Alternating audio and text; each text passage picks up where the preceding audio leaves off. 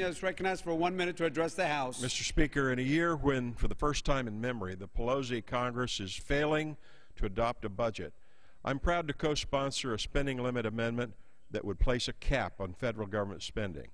Tax rates go up and down, tax laws change, the economy changes, but in the past 6 decades, federal tax receipts have stayed consistent at nearly 20% of GDP.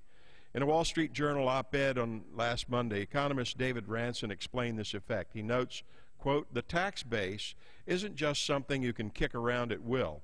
It represents a living economic system that makes its own collective choices," end quote. In other words, we can't fight against the natural level of maximum taxation. If we raise taxes, we won't collect enough to reduce our deficit, and we will restrain economic growth. We've been living outside of our means, borrowing and spending and bailing out for far too long. The spending limit amendment, based on economic reality, is a sensible measure that will keep our government in check. I yield back. For what purpose does the gentlewoman